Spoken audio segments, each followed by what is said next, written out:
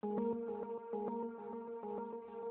flora of Uzbekistan, just like everywhere, depends on specifics of climate and soil. All over a huge space of sand and clay deserts, there is a big number of grass, bushes and trees that have adapted to droughty climate. They are salties, tamarisk, caligonum and saxaul. These plants do not grow high and do not form thickets.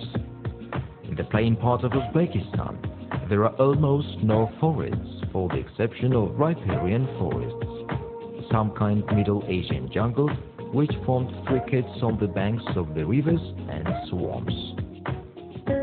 Riparian forests usually consist of giant canes, short trees and bushes.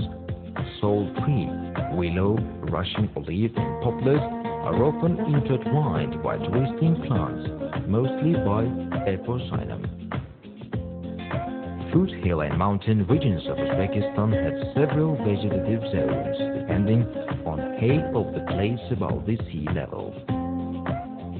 Below the 2,000 meters point above the sea level, there is a mountain steppe zone. From 2,000 to 3,500 meters, forest and above alpine. The alpine zone starts above the forest one, yet sometimes its vegetative wedges in with that of forest. Only before the snowy line itself, the alpine zone is covered by inherent plants like some astragal, carnation, mint and edelweiss. Clean forests are met considerably rare, but there are still a big variety of foliar species.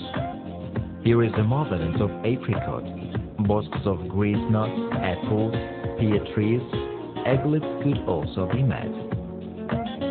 Further above, there are mountain ash, needle-leaved trees, including Central Asian juniper and lots of bushes, sea buckthorn, honeysuckle and dark rose. In spring, thousands kinds of flowers blossom here in this part of mountains. Among the plants of Uzbekistan, especially in mountain steppe and forest zones, there are many medicinal and rare ones.